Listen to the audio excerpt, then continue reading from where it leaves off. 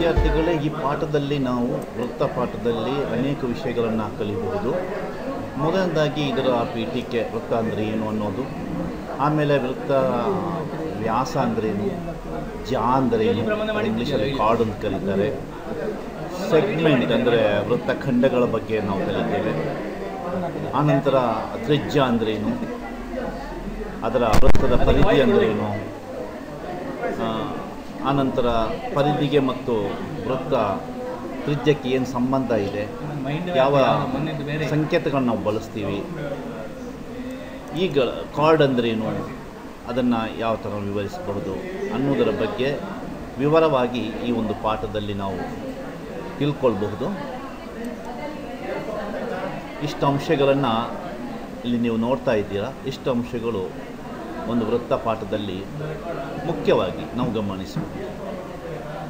What is circle, example for circular shape, daily use of circular shape, ಹಾಗೂ ಡಯಾಮೀಟರ್ಗೆ notation, ಮತ್ತು ವೃತ್ತ ವ್ಯಾಸ ಮತ್ತು ತ್ರಿಜ್ಯಗಳಿಗೆ ಸಂಬಂಧ.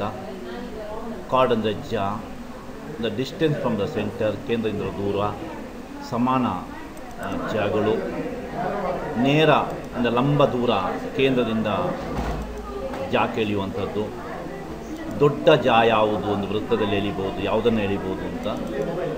ಆಮೇಲೆ ಅಧಿಕ ವೃತ್ತಖಂಡ ಮತ್ತು ಲಘು ವೃತ್ತಖಂಡ, ಮೇಜರ್ ಸೆಗ್ಮೆಂಟ್ ಮತ್ತು ಮೈನರ್ ಸೆಗ್ಮೆಂಟ್ ಅಂತ ಕರೀತಾರೆ. ತ್ರಿಜ್ಯ ಅಂದ್ರೇನು, ಈ ಎಲ್ಲ ವಿಷಯಗಳನ್ನು ಮತ್ತೊಮ್ಮೆ ನೀವು ಗಮನಿಸಿ ಈ ಒಂದು ಪಾಠದಲ್ಲಿ ನಾವು ನೋಡೋಣ. ವೃತ್ತ ಅಂದರೆ ಏನು ಅಂತ ನೋಡೋಣ. ಒಂದು ವೃತ್ತ ಒಂದು ಬಿಂದು ಇರುತ್ತೆ ಕೇಂದ್ರದಲ್ಲಿ. ಆ ಒಂದು ಬಿಂದುವಿನ ಸುತ್ತ ಬಿಂದುಗಳ ಒಂದು ಸಮೂಹವನ್ನು ನಾವು ವೃತ್ತ ಅಂತ ಕರೀತೀವಿ. ಯಾವಾಗ ಒಂದು ವೃತ್ತಾಕಾರದಲ್ಲಿ ಒಂದು ವಸ್ತು ಚಲಿಸುತ್ತ ಬಿಂದು, ಆಗ ಅದಕ್ಕೊಂದು ಕೇಂದ್ರ ಇರುತ್ತೆ. ಆ ಕೇಂದ್ರವನ್ನು ನಾವು ವೃತ್ತ ಕೇಂದ್ರ ಅಂತ ಕರೀತೇವೆ. ಹಾಗೂ ಓ ಎಂಬ ಸಂಕೇತದಿಂದ ನಾವು ಅದನ್ನು ಗುರುತಿಸ್ತೇವೆ. ಈಗ ಓನಿಂದ, ಕೇಂದ್ರದಿಂದ ವೃತ್ತದ ಪರಿಧಿಯ ಮೇಲಿನ ಅಥವಾ ವೃತ್ತದ ಮೇಲೆ ಯಾವುದಾದ್ರೂ ಒಂದು ಬಿಂದುವಿಗೆ ನಾವು ಒಂದು ಗೆರೆಯನ್ನು ಎಳೆದರೆ, ಓ ಪಿ ಗೆರೆಯಲ್ಲಿ ನಾವು ಎಳೆದಿದ್ದೇವೆ, ಅದನ್ನು ನಾವು ತ್ರಿಜ್ಯ ಅಂತ ಕರೀತೀವಿ. ಹಾಗೂ ಅದನ್ನು ಆ ಸಂಕೇತದಿಂದ ಸೂಚಿಸ್ತೇವೆ. ಮುಂದಕ್ಕೆ ನಾವು ವ್ಯಾಸ ಅಂದರೆ ಏನು ನೋಡೋಣ, ಅಥವಾ ಜಾ ಅಂದರೆ ಏನು ನೋಡೋಣ. ಒಂದು ಬಿಂದುವನ್ನು ಪರಿಧಿಯ ಮೇಲೆ ತೆಗೆದುಕೊಂಡು ಆ ಬಿಂದುವಿನಿಂದ ನಾವು ಒಂದು ಗೆರೆಯನ್ನು ಇನ್ನೊಂದು ಬಿಂದುವನ್ನು ಸಂಧಿಸುವಾಗ ವೃತ್ತದ ಮೇಲೆ ಎಳೆದರೆ ಅದನ್ನು ಜಾ ಅಂತ ಕರಿತೇವೆ. ಇಲ್ಲಿ ನಾವು ಎನ್ ಅನ್ನೋದು ನಮ್ಮ ಜಾ ಆಗಿದೆ. ಆ ಜಾ ಯಾವಾಗ ವ್ಯಾಸ ಆಗುತ್ತೆ ಅಂದರೆ, ಯಾವಾಗ ಒಂದು ಜಾವು ಕೇಂದ್ರದ ಮೂಲಕ ಹಾದು ಹೋಗುತ್ತೋ, ಎ ಬಿ ಈಗ ಕೇಂದ್ರ ಮೂಲಕ ಹಾದು ಹೋಗಿದೆ, ಅದನ್ನು ನಾವು ವ್ಯಾಸ ಅಂತ ಕರಿತೇವೆ. ಹಾಗೂ ಡಿ ಎಂಬ ಸಂಕೇತದಿಂದ ಅದನ್ನು ಸೂಚಿಸ್ತೀವಿ.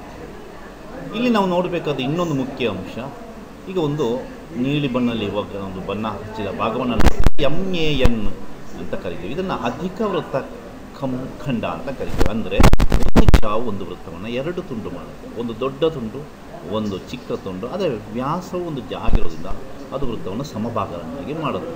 ಇಲ್ಲಿ ನಾವು ಎನ್ ಅಧಿಕ ವೃತ್ತ ಖಂಡ ಅಂತ ಕರಿತೀವಿ.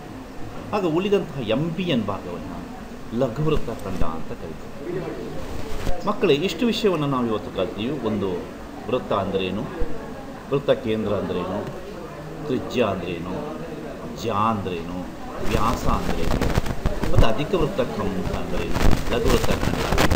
ಇದು ಒಂದು ಯಾವುದೇ ವೃತ್ತ ಪಾಠದ ಒಂದು ಬೇಸಿಕ್ ಕಾನ್ಸೆಪ್ಟ್ಗಳು, ಮೂಲ ಪರಿಕಲ್ಪನೆಗಳಾಗಿವೆ. ಇನ್ನು ಮುಂದೆ ಇದರ ಬಗ್ಗೆ ವಿವರವಾಗಿ ನಾನು ಮುಂದಿನ ತರಗತಿಗಳಲ್ಲಿ ನಿಮಗೆ ಹೇಳ್ಕೊಡ್ತೇನೆ. ಧನ್ಯವಾದ.